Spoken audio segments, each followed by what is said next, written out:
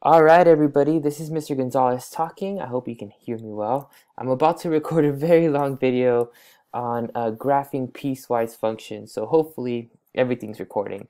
But I know that we've been needing a little bit of extra help on this, so I'm going to do my best to try and explain as detailed as I can, but also make this as simple and straightforward as possible for you guys, because I know that there's a lot going on here.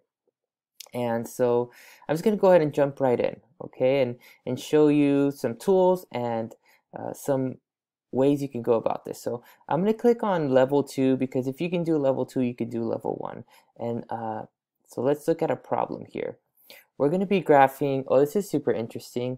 I won't even need another tool for this. This one's pretty straightforward. Anytime you have f of x equals 2, like a number like that, it's just going to be a horizontal line. I'll explain why in a little bit. But also, I know that we're only doing lines for level 1 and level 2 because I don't have any x's to the power of 2 or x's to the power of 3 or anything like that. So what this is saying here, f of x equals 2, that's just, you can think of f of x as y. So if y is equal to 2, on the graph, y equals 2 is right here. But all of these points right here also have a y value of 2. For example, if I click on this point here, that's -4 and then for x, and then the y value is 2. So all of these here, all of these points, horizontal points, have a y value of 2. So the line f of x equals 2 is this horizontal line. But they only want us to graph everything except for when x is 3. So what I would do, first I'm going to need, I'm going to need a line. So I'm going to go like this, but it goes on forever. So I have to click that forever. There you go, forever and forever. But they don't want us to include x when it's equal to 3. So that's -3. It's going to be over here. This point right here, they don't want that included. They don't want x to be 3. So we're going to have to put that, make that open. So I'm going to click open circle and then right there. Now we're not including that, okay?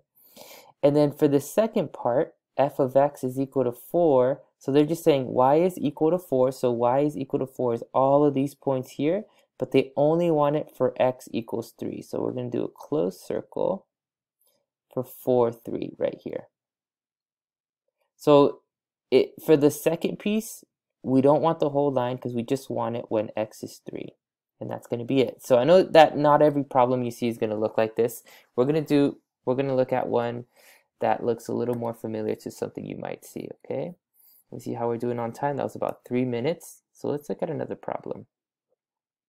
Well, I'm going to skip this one because we have the same sort of thing going on with the domain here where we don't want to include 3, so we're going to put an open circle there, and we do want to include 3 for this one. So this isn't very helpful other than this is going to be a line. Maybe I can do this real quick. Well, we know this one here. We just graphed this second part, y equals 4, x equals 3. Maybe I can do that really quickly. 4x equals 3, so that's going to be right there. Now this x minus 6 line, you might not know how to graph it. So you can make a table, or you can just use delta math. Really what this is saying, if you remember y equals mx plus b, it's saying that the start is at -6 and the slope is 1, so you go up 1 over 1. But anyway, so what I might do is, I might start at -6. I'm going to need a line, -6. And then up 1 over 1, up 1 over 1, okay? And then this is a line, so it goes on forever. I click that twice. But I don't want to include 3, so that has to be an open circle. So at x equals 3 is right here, so that has to be open. And also I graphed this one wrong, huh? That one should be, remove that, that should be 3, 4 right there. Okay. So how did I know how to graph this? Well, I just have experience graphing straight lines. You can make a table. You can check all these points. What happens when x is 0? 0 minus 6 is -6, so we get y equals -6. What happens when x is 1? Well, 1 minus 6 is negative 5, so it'll be 1, negative 5, which is right there. What happens when, we could try any of these here. All you need is 2 points, but we can try any of these. What happens when x is 8? 8 minus 6 is 2, so you end up at 8, 2.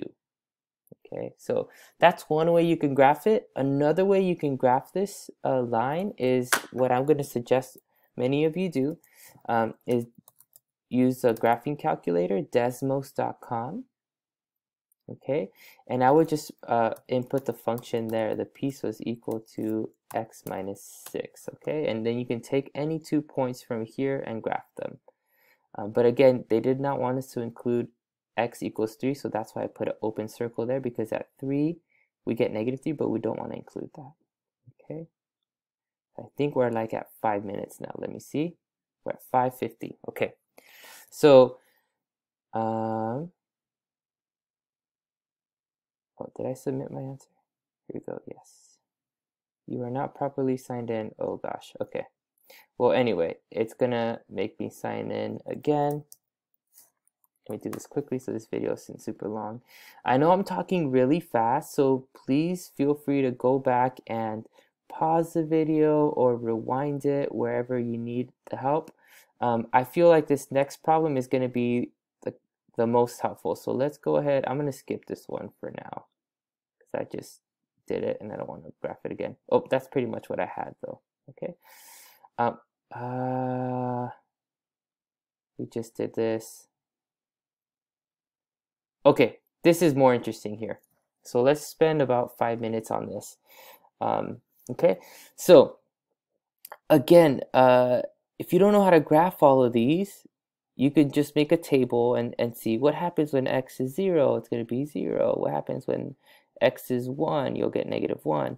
But what I would recommend is using this graphing calculator. So what I'm going to do first is I am going to write f of x is equal to negative x to get that first line. Okay, so f of x is equal to negative x. So this is a full line. We're not going to graph it yet. Okay, they only want the piece. So if you read this, this is saying that x is between 1 and 5. We include 1, but we don't include 5. Actually, you can write this in over here, maybe on the next line. You could just go 1 less than x less than 5. And that'll tell you what piece you need. So you guys see this piece right here in the green? The line is this, but you just want the piece in the green. So I want to go from 1, negative 1 all the way to 5, negative 5. So on my delta math, if I'm graphing this first part, I'll go from 1, negative 1 to 5, negative 5. I just want that piece. The 1 is going to be included because it has an equal to sign, so that's going to be solid. But the 5 is not included. That has to be open because it doesn't have or equal to. So hopefully that's helpful. Putting the line in, so that's that blue line. It's the whole thing. And then highlighting the section we want. It's between 1 and 5. I don't know how to do a or equal to right there. I think you probably have to go. Oh, there you go. It's like that. See how that's a solid line and a dash? Anyway, that was just the first piece. So now let's look at the second piece. Remember, f of x equals negative 3. That just means that we're going to have a horizontal line. You'll see it over here on Desmos. So f of x is equal to negative 3. We have a horizontal line at negative 3. But we just want it at x equals 5. Okay, so at x equals 5. So it's wherever these two meet. You see right there? At x equals 5 and y is equal to negative 3. Because the line's at negative 3 and then that's going to be a closed circle. So y is negative 3 and we want the x to be 5, so we put a point there. So that was that second piece. Okay, now let's do the last piece. How are we doing on time? We're at 9:30. Okay, f of x is equal to x minus 13. Again, that's going to be a line. F of x is equal to x minus 13. Okay, so that's the whole line right there. That goes on forever and ever, but we just want the piece where x is greater than 5. So we just want the piece where x is greater than 5. let's make that a different color. Let's make it orange. So notice how it's the shaded part is everything greater than 5 for x, and that goes on forever. It doesn't matter how many times I zoom out, it's going to go on forever. So what we want to do is we want to start here at 5, -8, and we want to go to another point. It could be, you could use any point. I might use this one. This is 6, -7. So 5, -8, 6, -7. We're going to do a line 5, -8, and 6, -7. And we want this, remember the shaded part, it goes to the right forever. So we need an arrow here to go to the right forever. And we don't want to include the 5 because it's not or equal to. Also on the graph, you see how these are dashed lines because it's not or equal to. So that's going to be open. And I submit my answer. Okay. And that's correct. So see how I did that really quickly? Again, what I recommend is inputting the function into Desmos and then inputting the domain to see what section you need. Okay. Hopefully that's helpful. I'm going to keep it there at 11 minutes. Write in the discussion below if you have any questions, and we'll keep working on this, okay?